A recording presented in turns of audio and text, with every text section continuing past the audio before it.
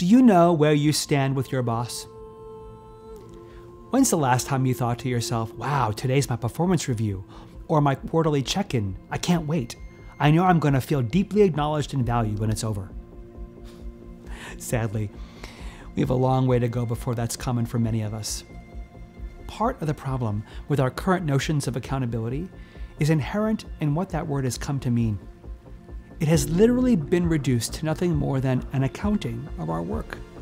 In most companies, it means blame, shame, and punishment. It means never really knowing where you stand. We fill out forms, give them to our boss, he puts in ratings and comments about us, sends it off to HR, and then to put the icing on the cake, all of our work gets reduced to a number, a category, a label.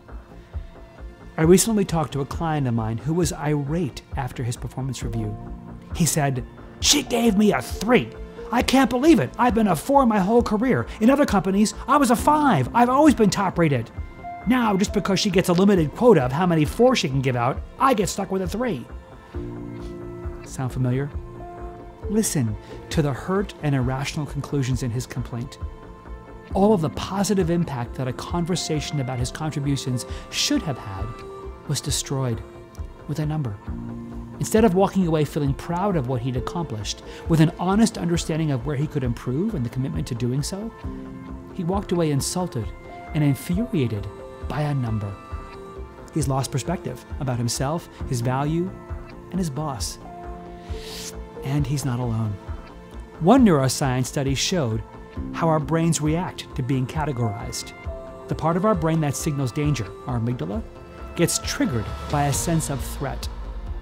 We literally feel unsafe when we get categorized with a single rating. It doesn't even matter what the rating is. At our deepest level, we feel invisible to the person who should theoretically know our work best, and threatened by feeling out of control over our own destiny. And nobody should have to feel that way about their contribution in the world. In my research, I learned that 91% of employees feel that holding people accountable is one of their company's top leadership development needs. That's because only 14% of employees feel their performance is managed in a way that motivates them to do their best work. We've dehumanized the very process that should be most sacred within our companies: how we honor people's contributions and help them reach their full potential. My research revealed that when accountability is seen as unfair, you're 4 times more likely to have people behave dishonestly and unjustly. But when it's viewed as fair, you're 4 times more likely to have people do the right thing and tell the truth.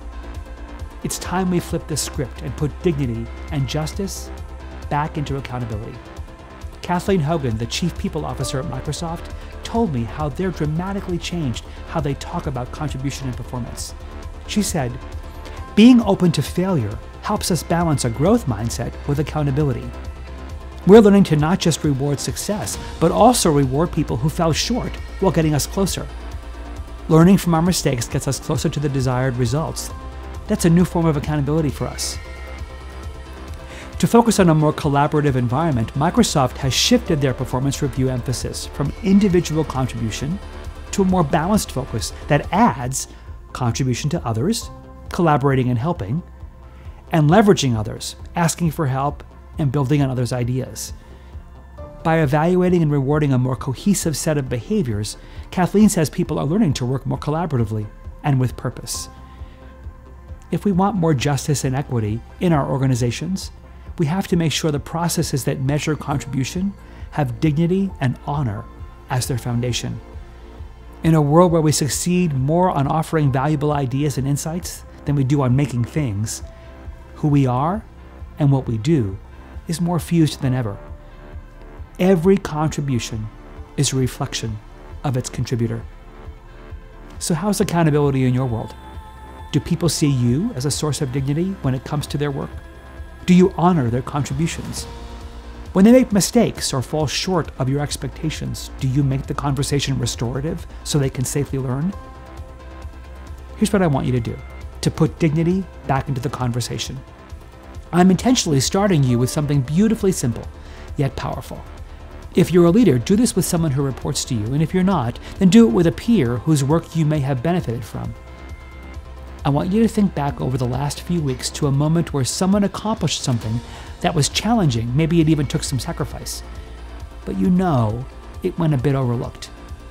I want you to approach that person and say, I sense that project you finished really took a lot more than I can see to get done, but I'm sure you must be very proud of having accomplished it. I'd love to hear the story of how you did it. When we ask others for the story behind their contributions, we reconnect and honor the relationship between the contribution and them as the contributor. As they tell you the story, watch how they light up. Watch how animated they become, telling you about the breakthrough parts, the hard parts, and the fun parts. Remain fascinated by their story. Ask questions to probe into some of their choices. Where they struggled or faced setbacks, ask what they learned. Stay curious and let them know what insights you've gleaned from their example. That's what it takes to put dignity back into the work we hold others accountable for. I'll be hosting a live webinar next week to have an honest conversation about what it means to put dignity into accountability. You can click the link below where you're watching this video to register. During that time, I'll be sharing some other ways to have hard but honoring conversations with people about when they fall short, and about what it looks like for accountability processes to have justice as their foundation.